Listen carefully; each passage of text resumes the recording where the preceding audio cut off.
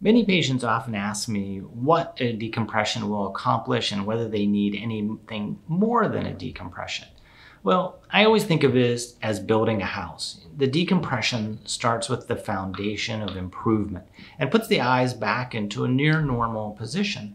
But that doesn't mean that you would stop building a house once you have it framed, but you'd go on and build the rest of the house and paint the shutters and do all those things that are a little bit nicer for the appearance and the function. And that's kind of the way I look at orbital decompression and the rejuvenation associated with thyroid eye disease. So everything is customized, and so that we don't really want to do the same surgery on everyone, but only the surgery that's really needed. So for most patients, I'll move the eyes back in a decompression. And this may entail doing at the same time their lower eyelids and improving their lower eyelid retraction, or even lowering their upper eyelids or doing an upper eyelid blepharoplasty to remove some of the bulkiness of the upper eyelids. And this is really problematic for some patients more than others.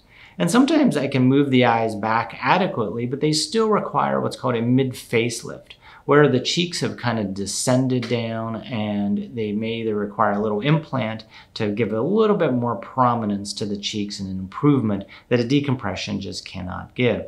And finally, some patients in the lower face becomes actually very bulky, especially in the cheek area. And they'll often point to this and they don't realize that it's due to the thyroid eye disease because it's in the lower face. But it is, and we can actually remove much of this fat in a buccal fat removal procedure from the inside of the mouth in a completely scarless way. And so these procedures combined with the decompression really enhance the results greatly.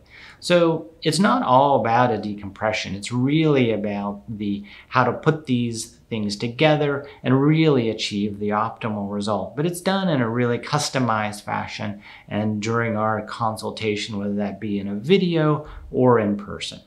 Thank you very much.